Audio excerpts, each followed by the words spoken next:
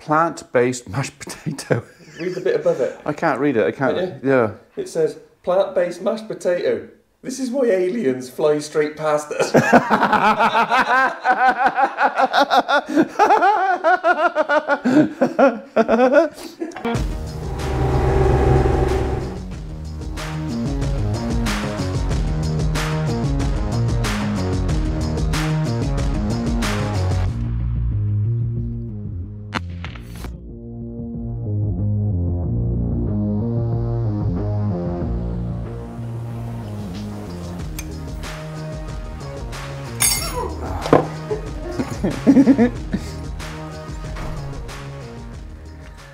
If you hadn't already guessed, Dave and Dave are back.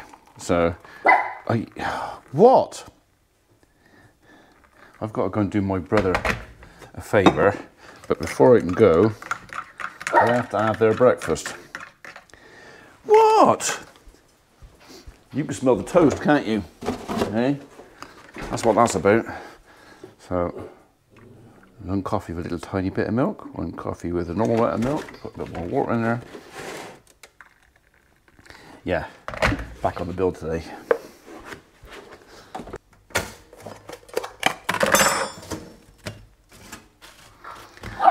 Oh, what?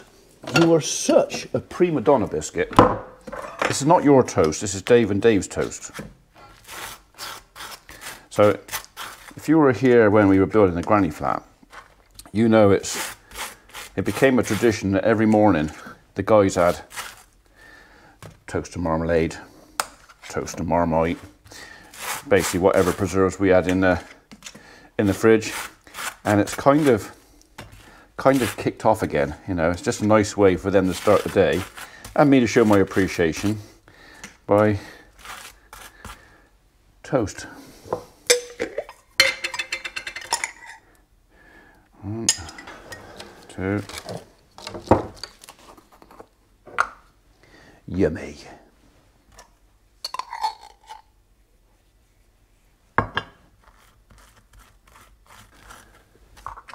That will set them up for the next couple of hours. I have to go to Michael's place and look at his sheep. Someone daring to walk the footpath. Oh yeah. Morning world, and welcome to Friday, 17th of March. Look at the state of it. Right, I can't be long because in 2 hours the electrician's coming over to go through the electrical requirements for our veranda. So just power points and lights and stuff like that. Nothing too complicated, but it's something I want to have a chat with him with. But this morning, Michael asked me to go over and just check on his animals for him. I've already done mine, don't worry. Because he's got to go for some appointment this morning for some tests for something or other. And today's the day he starts lambing. So he just asked me if I could go over, because he's gone early and he's not going to be back till maybe lunchtime-ish. He's asked me to go over mid-morning. Well, it'll be 9 o'clock time I get there, just to check on his stock for him, which he would do it for me, so I'll do it for him. So I think today, Dave wants to get the boarding on the veranda and the felt on. We've got battens as well, so we can get it all battened down. Basically, we're going to see if we can have some kind of roof on it for over the weekend. Mrs. P will then have a far better idea of what she's going to be coming home to. And there's another reason I can't be gone for too long. I think it's 8 before sheets, and it kind of really needs all three of us, Dave and me, to get them up there. So yeah, I can't be gone too long. So I'm really hoping that nothing's lambing, because that's what we're going down to. I've not actually seen Michael's sheep. He bought some sheep a month, 6 weeks ago, and he's got them in one of his sheds. So you'll see one of Michael's sheds. You might have glimpsed them before in the past when I was over the other farm. But yeah, we're going to go and look at his sheep.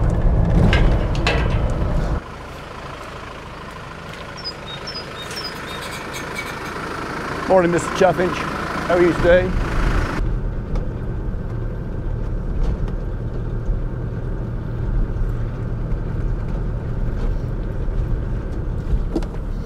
Welcome to Michael's farm.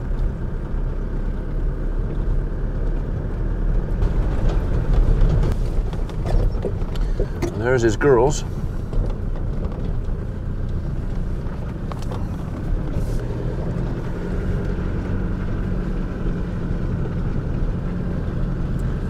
I don't think you're supposed to be over there. Right, so we've got an escapee. This could liven things up a bit.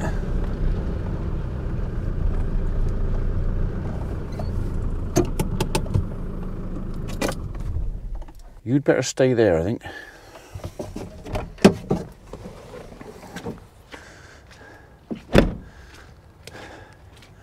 Right then, madam.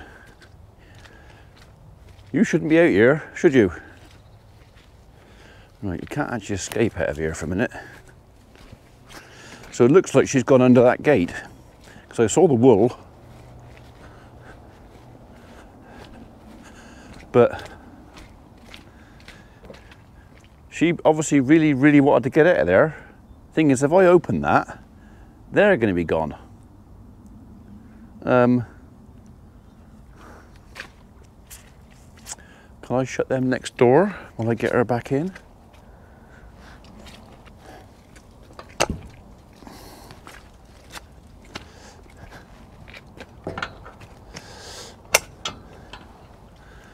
Hello, girls. Hello. Hello. Hello. So these are easy care ewes. My brother's got a thing for easy care. Not my cup of tea, but you know, each their own.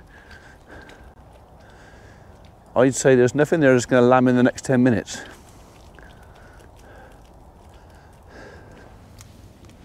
You're not bagged up, you're not bagged up, you're not bagged up. You're starting, you're not bagged up, you are. So if anyone's going to lamb, it's probably going to be her. Right, can I shut these through in here? I bet. Oh. Right. Well, I know where my race went now. It's over there. Michael. The race that you were going to borrow for a couple of weeks and bring back. So yeah, so the race is over there and all my hurdles are in there. Brothers. I wonder if I go the other way around. If I get her in there, that might work better. That might work better. You got out there and now you want to get back in, is that what it is? Yeah, she's not far away. So, with the tail on it. How tame are you?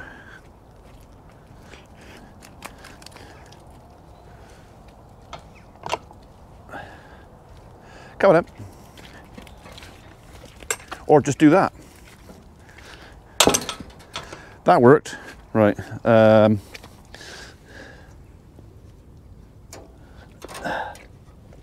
easy one-handed.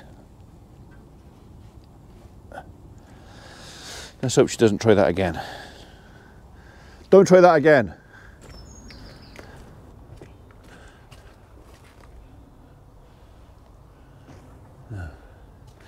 Wants a bit of TLC, like roof wants coming off and putting back on again.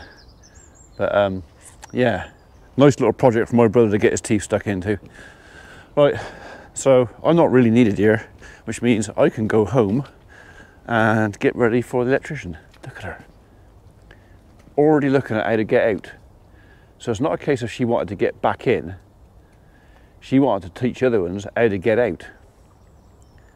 Little tinker. Oh.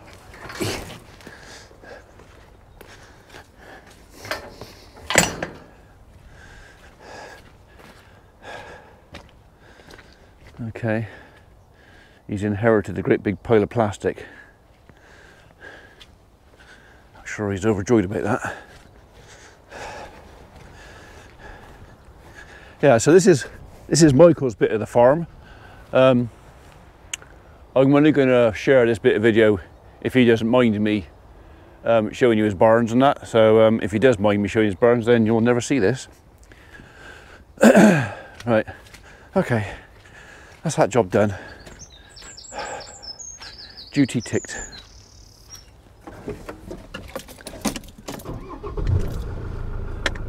There's quite a lot to do down here. So this has been farmed by a neighbour for years and years and years, and there are some muddles to clear up. So we'll see how that goes. So, there's muddles that farmers accumulate over decades. They're not always that keen to shift. Then a bloody good muddle in there. So, oh well. Is that a little doggy? Yeah, the little doggy. That was a grumpy. Don't be so grumpy, you.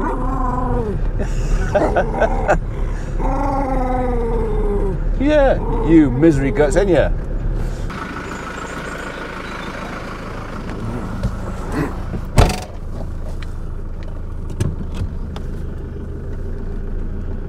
The corner one's cutting back, Michael. Alright, so his sheep are okay. There's one in there that could lamb.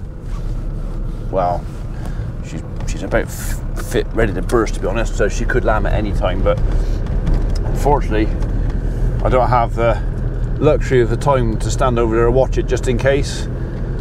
I'm sure she'll be fine. So, and Michael will be back in 3 hours, so yeah, I don't think it's gonna be a big issue. So okay, so home.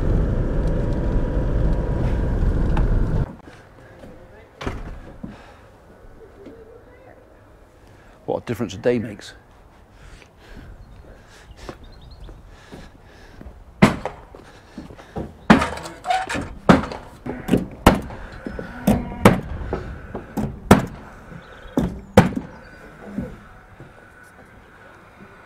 Look at that, it's not coming off there now, is it? Eh? It's not coming off there now. Oh, I don't know. I thought I'd come out and make you a bit more famous. A bit more of a A bit more of a ledge. infamous. Infamous legend. Oh, Look, catch this for health and safety then. eh? Catch this for health and safety, you'll love it. Self and Hafty. Yeah.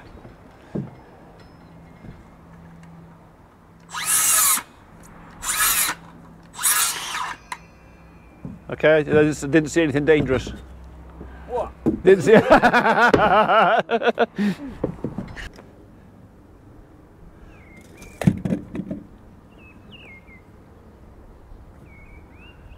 You can keep that pen. Oh. It's yours. You now call it Dave's pen. Oh. Is it your birthday, Dave? Is it? What do you want for your birthday, Dave? A pen. Eh? He's gonna have given him a pen. He can't have another pen. Last time it was your birthday, you had a trowel and some spirit levels, didn't you? Level? Yeah. Yeah. Yeah. What would you like for your birthday this time, Dave? Oh, nothing. Nothing? Love of a good woman. Oh, all right. Any good women out there?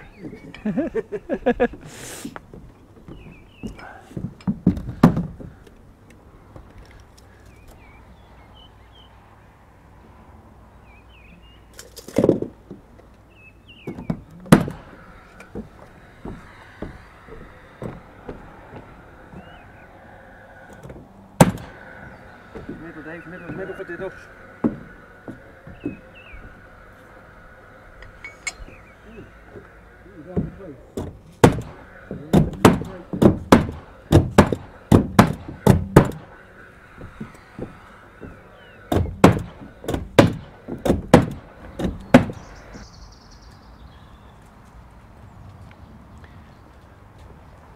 Progress. But then you already knew that, didn't you? Because you were up on the roof with us a little bit earlier. Poor Dave. He doesn't know quite how to take all this. We've had another one of you subscribers come in today, come in to pick up some cakes from Holly actually, and obviously recognised him and go, "Hello, Dave. You're famous. What's it like to be famous?" And he honestly doesn't know where to put himself with that, because it's just like, it's completely fish out of water. He thinks you're all mad to find me even faintly interesting. Mind you, I wonder sometimes what it is you lot find interesting. But anyway, I diversify, or moving away from the subject. So this is Mrs. P's, I say Mrs. P's, is ours. This is our veranda, and this is progress so far. So you can see the size of it. It's got to be big enough that if we want to entertain in here, there needs to be room. But this thing is going to fulfill a number of tasks, a number of duties, including in the winter months somewhere for me to put firewood. At the moment I'm bringing logs up every other day in the wheelbarrow, barrow full at a time from the barn, and that's okay, I don't mind doing that. But if we get a load of snow forecast or something and I got to push a barrow up through snow, it's kind of a bit, well, I don't really want to do that. So I wanted somewhere where I could literally put a load of logs against the wall if we needed to, and we've got a store in here. So log store, that's one. Two, yes, it is somewhere for us to sit in the shade in the summer, because that's due south. And in the winter months, we built it high enough. In the winter months when the sun's a bit lower, there should still be plenty of light coming in here. But in the summer months when the sun's higher, we'll have some shade. And I'm no big fan of bright, hot sunshine. Mrs. P likes it, but again, not too much. So we've still got to put the timber and the battened and the felt on that bit there. So all that, and this here, this is actually the finished article. So we're not having it enclosed in, because there's no need for insulation or anything like that. And I just wanted the timber effect in here. This up here, we're going to have to get some plastic sheeting actually cut to fit, because they don't make it in that length standard. I can't remember, it's 2.4 meters. No, it's more than that, 4.2 meters, sorry. 4.2 meters I think it is. So you can't buy that standard, so we're going to have some sheets of that cut. I've had the price for that. Scary. Mind you, in saying that, we got the price today for just, I want to match up the fascia with what's on the house now, which is this light oak. And yeah, it was really expensive. Just the corner caps, I think, was something like 18 quid for a corner cap. And it's like where a white one is 4 quid. You know, just the difference in price of it. But, you know, we want to match it, we want to make it look nice, so that's what it is. It is what it is. So we yet have got to finish off getting the roof done. This will be tiled, that will be sheeted. The electrician came in today, so we're having a couple of power points put in here, and then we're going to have some three sets of bright strip lights, just bog standard-ish strip lights, which are nice and bright. So if I want to do anything in here in the evening, it's really bright. If I want to read a map or read a book or something, that I got, but they'll be individually switched, so I can have on as many or as few as I want. And then on these pillars, only the middles, 1, 2, 3, we're going to have little brushed stainless steel up-down lighters, and that will give enough light that if we wanted to eat out here or something, we would have, like I say, enough light to light a table. Yeah, and then photocell light on the end of that corner there, which would basically light up everything out there. So we could sit in here, basically, if we want to sit in here in the dark and just have the sheds lit up, we can do that. We've already got lights out there that can light up that. So literally, if we want to, we can sit in here. It won't be dead dark, but we can darkish, and just look out there. Should be nice. It should be nice. So yeah, it's coming along pretty much on schedule where we want to be. So at the moment, really happy with it also. Dave's done a cracking good job. He's what I would class as a finicky craftsman. If it ain't quite right, it annoys him. So although he does say he can't see it from his house, which is the standard joke. Does that look all right? Yeah, that looks all right. That's all right. I can't see it from my house. That's the standard joke. But honestly, he does care, and he measures everything 2-3 times before he cuts it, and everything fits nice and snug and tight. And yeah, lots of finishing to be done yet. We're just trying to work out how much stone we're going to need in here, because obviously this is road planings. You can't lay slabs on top of road planings. It has to be on a non-bitumen surfaced stone. So we're gonna have to put type 1 in there. If you put cement on top of tarmac, there's like a chemical reaction, and it would just come apart. So yeah, I might even, maybe we'll see. Maybe we'll put a membrane down in here, stop any damp coming up. So it might be worth getting some DPM first and just putting that down, whacking this down, putting that down, putting some type 1 on, or maybe just doing the type 1 and laying, I don't know. I'll ask him about that. So, but yeah, like I say, I'm really pleased with where we're going so far. I think this is going to be a great addition to the house, and I've got a funny feeling we're going to spend quite a lot of time in here in the summer. So,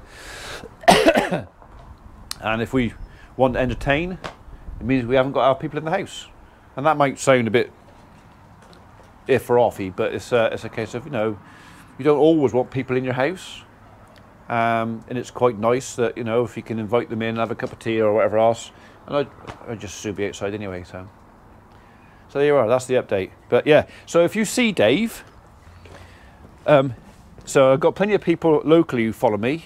So what you've got to do is you've got to go up to say, oh Dave, I saw you on the telly, or Dave, you're famous, because it really does, it just stops him in his tracks. So if you know Dave, just remind him how famous he is now, because he'll love that. Seriously, do it. Tell him he's famous.